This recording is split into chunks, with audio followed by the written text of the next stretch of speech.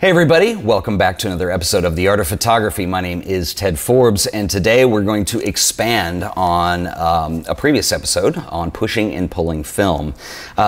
And I'm not going to repeat a whole lot of information. I'll put a link in the show notes if you haven't seen the episode.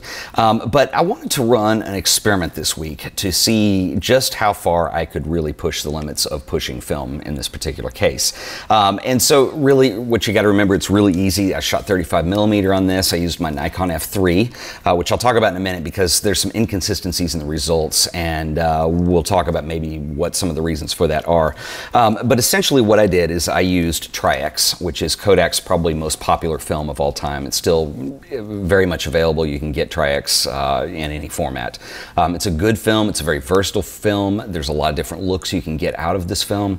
And it's one that I like. It's one of my favorites. And so just as a test, I talked a little bit about stand development, and I'm going to talk about my process in a second. But what I did was I wanted to push the limits of what I could do with Tri-X 400.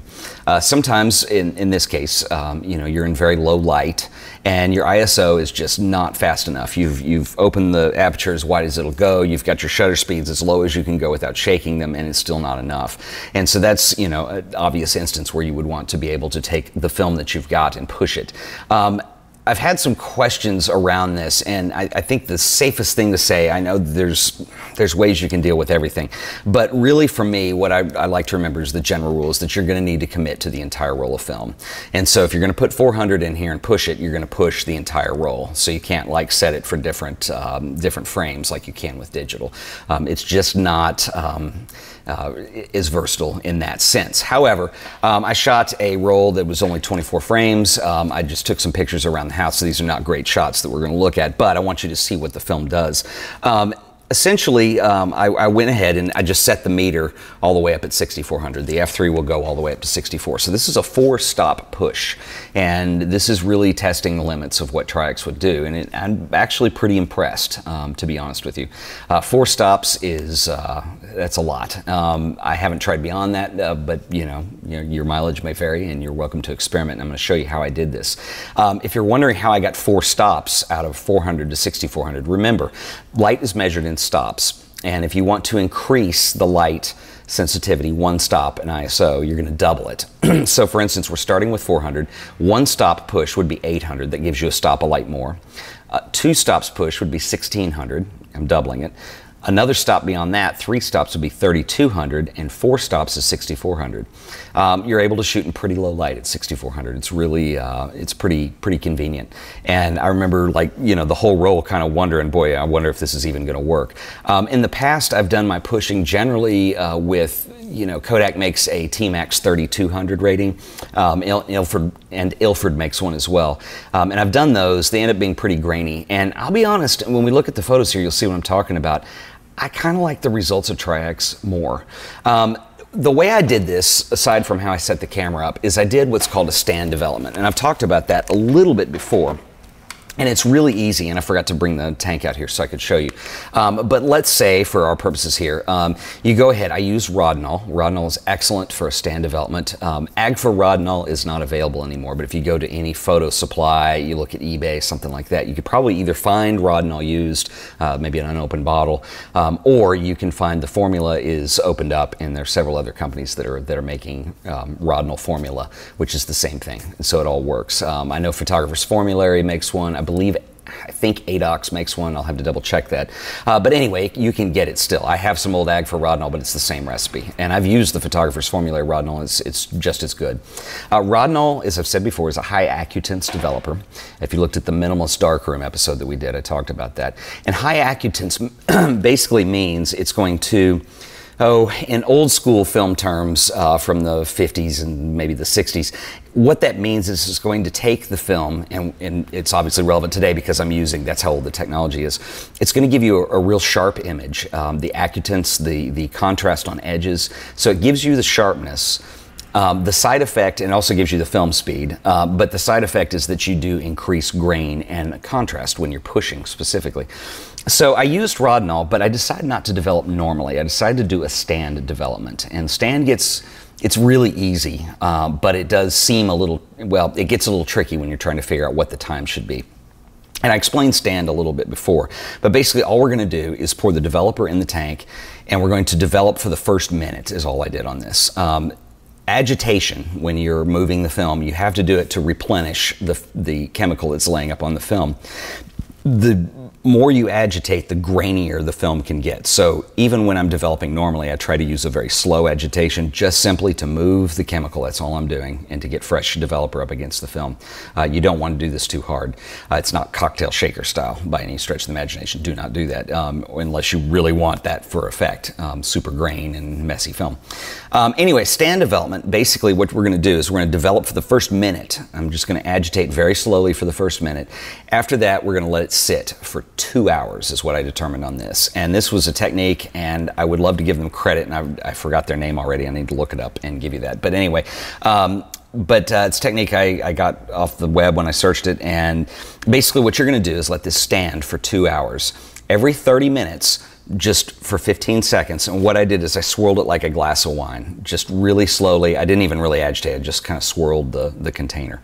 And that's all for 15 seconds. I did that every 30 minutes, so it was 3 times during the 2 hours. So 2 hours is a long time. You got to remember to pay attention and not forget that it's needing to be agitated. But I'm pretty proud of the results. They came out pretty good, and I'm pretty impressed with what Tri-X will do. So what we'll do is let's go ahead and look at some images. I'm going to talk about some issues that a few of them have, and I have some theories for explanation of why they may have turned out that way, because they're not really consistent. The first thing you got to remember is you're shooting generally. When you're shooting in very low light, it can be very high contrast anyway. And remember, when you push film, you're going to get a higher contrast as well. So a lot of the images are high contrast, and it becomes, I think, increasingly difficult to consistently meter, particularly with your camera. So I think it's a good idea. Generally, when you're going to be doing this, you're going to be doing off-the-cuff kind of improvisational stuff, so you're going to be reliant on the meter. You don't have time to sit there and measure each scene. But learning how to be a little bit more acute with that and a little bit more attentive to that situation, I think, is important. Also, bracketing your exposures is really hard. And the last thing I want to say is I'm pushing the f3. It maxes out at 64. And so it could be that some of the images that came out a little bit underexposed, it had a hard time metering because I'm pushed all the way to the end as far as what the camera will do. So anyway, let's take a look at a couple images, and I'll just pull these up. I will say, too, as you can see from this first image here, this was emotionally not an easy roll of film to develop. This is my cat, Finley, and if you followed the vlog, you know that he unfortunately passed away, and these shots were taken the day before we started having trouble. And this was kind of his final peaceful nap. And so, in a way, they kind of mean something to me. They're not great shots, you know, but they mean something special to me. It's also interesting how old he looks in these, and I don't think he really looked that way in general. But anyway, as you can see, we do have some grain, but in general, the light wasn't too bad. I'm pretty sure that I stopped this down to f4, and the speed was probably, I think I did this when the sun was still up, so it was probably pretty high. Speed was probably a 250th of a second. But it came out pretty good. This is good light balance. The grain is much smoother. It's a little rough. You can tell I pushed the film, and the contrast is a little high. But it's not, the results that I've gotten with something like, you know, the T-Max 3200 or even the Ilford 3200, they're much grainier, honestly. And I think I would prefer Tri-X over either one of those, to be honest, which is kind of cool. These are all going to be images of cats because that's what I have around, and I shot this film for the podcast. Okay, now this is an image. This is little Judy, who's our white cat. And Judy is probably a little bit underexposed, which is why you see a lot of thick grain. Now, a couple reasons why. I think my f3 is getting a little old, my Nikon, and it probably needs some tender loving care and a little bit of a CLA, a little bit of adjustment, make sure the meter's working right, and I probably even could change the batteries. So I had some shots that came out a little underexposed on the roll. It could also be because she is a white cat. You can see that we're clearly getting white under her chin there. And so maybe that was messing the meter up a little bit. Again, if you can bracket your exposures and have 2 more on there, that's a really good thing to do. So something to consider. And the f3 actually will meter. You can force it to measure up from 64 because you can bracket. It's just tedious to do on that camera. But as you can see, there's much more contrast, and her face isn't quite that dark in real life. And there's a lot of grain. Now, this is grainy. but I kind of like this look. Like I said, your mileage may vary. This is subjective, but I like the way this looks. I would use this for a print. I'm interested to see, now another disclaimer is all the negatives, what I did was I developed them, rinsed them, dried them, and scanned them. So what you're seeing here may be different than what you would get on an enlarger, and I will do that test later where we try to print one of these images and see how it comes out. But for our purposes here, the scanner is pretty forgiving, and was able to bump the contrast up. But I don't mind the grain. I think it's pleasing, it's nice. Also, another thing I should tell you guys is I turn all the sharpening off when I scan. I'd rather do that in Photoshop if I have to, and there isn't any sharpening on this image, so just so you'll know. But it is that grainy. Moving along, another shot of this is Zeter and Judy sharing a moment here, sniffing one another. But anyway, it came out pretty good. The exposure's not too bad. I had to lift this a little bit with a curves adjustment, and there are ways to compensate that if you're trying to make a print as well, but will work. The grain's not as bad. This exposure was a little more quote-unquote on. But the dark areas, if you need to bring them up, the darker areas on the negative will start to pronounce grain if you have to lighten them. This one, I intended to shoot this way, and I thought it was kind of cool. We had a rainstorm blowing in. This was a little bit later. This was last Sunday. And Zeter was up in the windowsill, and I knew Zeter's hard to shoot because he's kind of a dark gray, and so he comes out just black sometimes because the meter doesn't know what to do with him. Poor guy. But I thought, well, let's play to that, and let's just get kind of a silhouette. And it's an interesting shot. Maybe not the greatest in the world, but again, you see the grain is pleasing. It's not disgusting. It's not too gloppy. And you know, you see it in the gradation there in the window, but it came out pretty good. Moving along, this is another one where you can see high contrast. We've got a concrete floor in here, and this is Judy against the concrete floor, and in very low light. I believe this was just a couple lamps in the living room that were lighting it at this point, and it's very high contrast. I did miss the focus on this. This is not part of the development at all. It's just you know, my eyes and manual focusing, and when you're in a hurry, sometimes it doesn't work.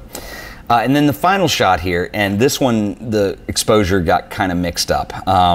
Really low contrast. We're in the kitchen. This is Finley again. This was one of his last dinners, and he was looking at me wanting to be fed, and I was getting ready to feed him. And I actually kind of like the way this came out, even though it's a bit of a mess. There's a little bit of a light flare, it looks like, coming in. I'm not really sure what caused this. I think this is clearly a case where the meter on the f3 did not meter correctly, and I probably had to pull it up from the negative. However, I kind of do like the mysterious kind of smoky quality to it where, you know, the details are kind of faded back into the back. Again, look at the grain. It's not too bad. One thing you might want to do is, if you're on YouTube, flip on the HD settings so you can really see the grain in these images. But my whole point here is that this is pretty good looking film for something that I pushed 4 stops higher than it should have gone. A couple things I could try. One is, you know, obviously the adjustment of the camera, making sure the meter is correct, and I could probably balance that. Generally with darkroom stuff like this, whether it's film or whether it's printing, if there are issues like I'm having here, where some of these images are a little bit underexposed, what I like to do is don't try to solve any more than one thing at a time. It gets too confusing, and you can fix the problem and create another one and not realize that's what happened. So I think it's really important when you're trying to fix something is make one adjustment at a time. So the first thing I would do is probably try a different camera that I trust a little more with the meter.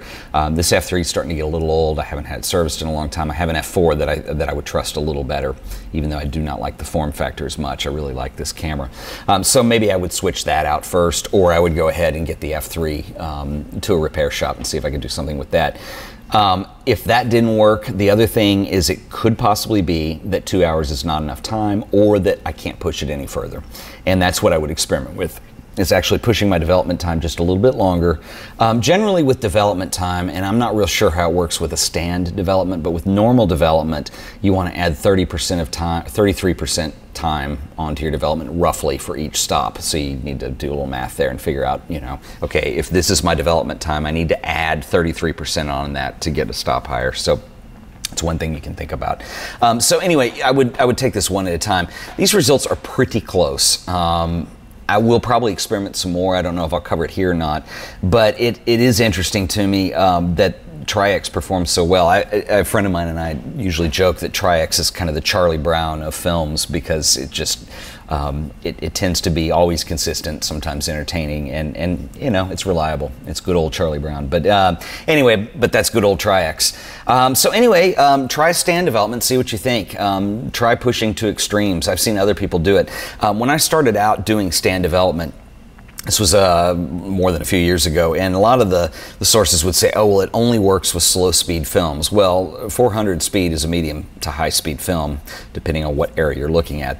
When Tri-X came out, it was a very high speed film. But anyway, and it worked just fine. You're gonna get grain, that's okay. If you don't want grain, that's the trade-off. It's like everything in photography comes with a trade-off. If you want more speed, you're going to have to deal with more grain, or you're going to have to give up the speed to deal with less grain. So everything's a trade-off, no matter what you do. Even exposure is a trade-off. If you're going to open up the shutter speed, you've got to shut down the aperture, or if you need to open up the aperture, you're going to have to lengthen the shutter speed. So anyway, you guys know all that. But anyway, I hope you got something out of this. Down the road, I will try and print a couple of these images and see what comes up. Before I do that, I want to talk about the minimalist darkroom setup part 2. I've got some chemicals on order. I showed you the minimalist setup recently and how we're going to work with that to develop the film, and I want something equally kind of minimalist to deal with printing, because this has all got to fit in a very confined space, and I just want it to be that way. So. And I want to show you guys how little it takes to actually do some cool work. So anyway, I hope you found this interesting. I think also it would be interesting to talk about digital photography in high ISOs too, because it has a very different problem. You don't have grain, but you have digital noise in the image. And there's some ways around that and some things, especially when you're converting to black and white, that I want to share with you guys, but we will save that for another episode. Anyway, once again, guys, thank you so much for watching. This has been The Art of Photography. I'll see you next time.